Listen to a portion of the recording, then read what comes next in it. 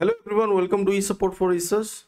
I was thinking to make an intro video for my channel, but I was waiting for an opportunity, when and how to make this intro video.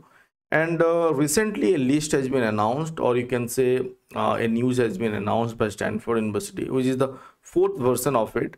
And they produce a list of scientists or researcher, top 2% world researcher, and glad to inform you all that I'm part of that list. So this is for an for a scientist to be a part of such list, or among a part of that category. It is kind of an achievement.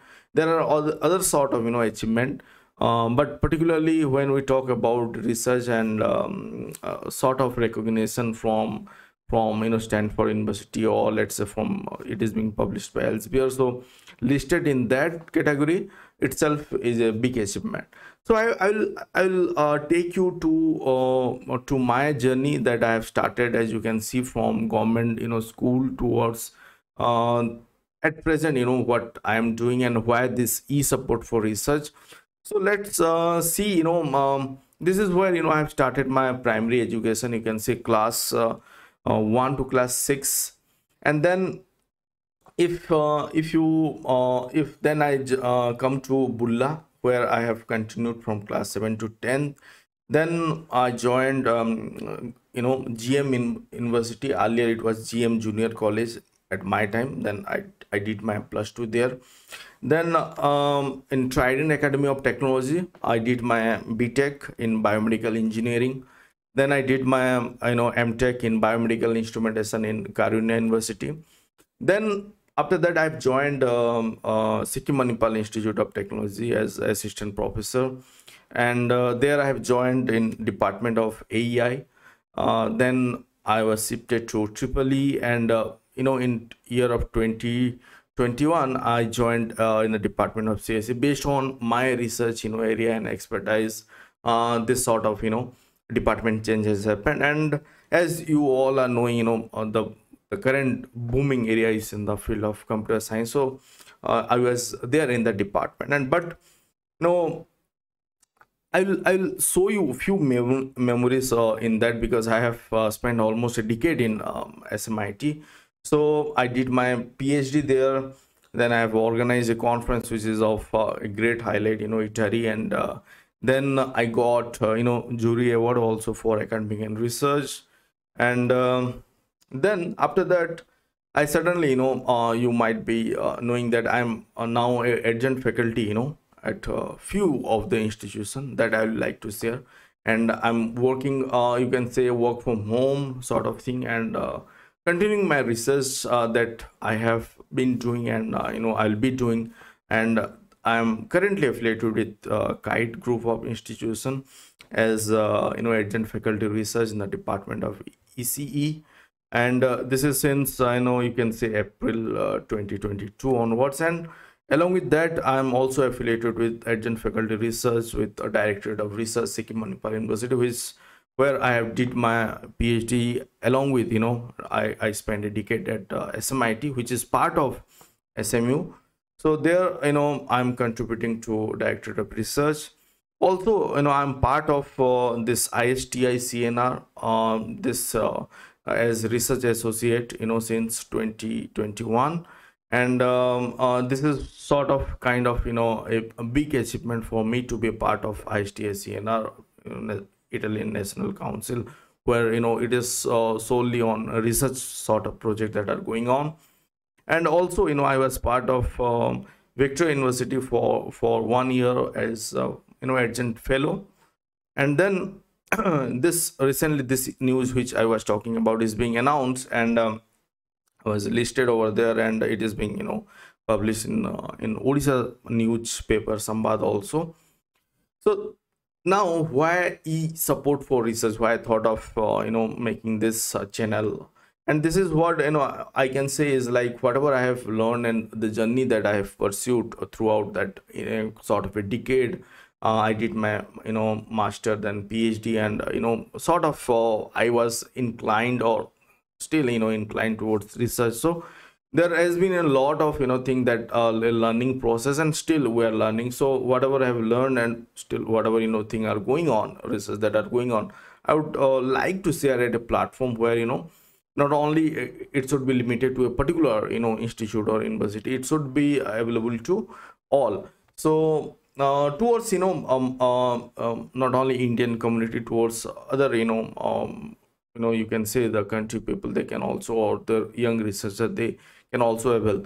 So I thought of initially starting this as a sort of in a language of Hindi and English, sort of thing. Then I decided to move to particularly towards English language, so that I can cover a broad region. And if it feels that I need to have local for Indian researcher, then in future I might take a part of I will start another channel with Hindi, whatever I have been covering. So you can see the main purpose of it is sort of where I'll be covering a topic like how you'll be selecting journal. There are so many journals, and about indexing databases. You might be wondering about Web of Science, Scopus, and other sort of indexing. Then if we talk about Indian community, then we'll be talking about UGC index journal and all sort of things. So how you can able to select those journal, or how you can able to assess those databases, that sort of thing also I'll be covering in this. And then tool to support research, there are tools like, if I say you are checking your report for similarity, then you have Urkund, Turnitin, and let's say you want to format your references, then you have Mendeley and other sort of referencing tool. And there are other tools that can help to make you let's say literature or diagram or presentation better. So all sort of thing we'll be covering one by one. And I have already uploaded few videos on Urkund and Turnitin. You can view the playlist as well. Then guideline also, guideline ethical awareness related to UGC and COAF, the international standard, the Committee on Ethical publication ethics, that all sort of guideline and ethical awareness that are coming up, new thing, or uh, challenging challenges that you can say also is daily basis that are coming up, that also will be trying to cover. Moreover, this video which you can see over here, this already I have uploaded about on Urkund. Then how you can able to do journal search or selection based on journal suggester on Springer, elsewhere, and other sort of tools that are available like Jane. Then if you have sort of problem with Scopus profile and all sort of thing also that I've covered. Then how you can able to do document search in Web of Science, I'll be coming off with document search for Scopus also. Then about ORCID, then selection of journal through UGC care, what is group 1, what is group 2. Then about publication and research ethics, mandatory course by UGC. Most of the Indian student or PhD student, they mean to do that mandatory course, that is publication and research ethics. And on that I have a playlist which I have already covered 90% of it, and the remaining also I'll be uploading soon in that playlist. So there where you can find a publication ethics related a video. Then what is self-plagiarism, what is ghost, gift, and guest authorship, how you can able to recognize authorship related problem or some sort of dispute, how you can able to manage predatory journal, how you can able to find out all different dimensions that I have already covered. So already the UGC notification on this prevention of plagiarism, that also have covered what is. And that is not only limited to researcher, this the faculty or the institution, they are part of research council or the committee or cell. They can also take certain note if they want to they want to know the updated information related to research and publication ethics. So these are the videos which I have already uploaded on Turnitin.